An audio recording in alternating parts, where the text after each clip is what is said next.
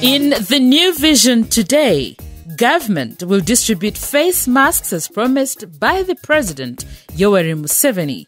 But do you know the fast food districts that will receive the masks? Double tragedy for prisoners after coronavirus enters their cells. Do you know what the government has decided to do for the 220 prisoners and their warders? Read the Newvision.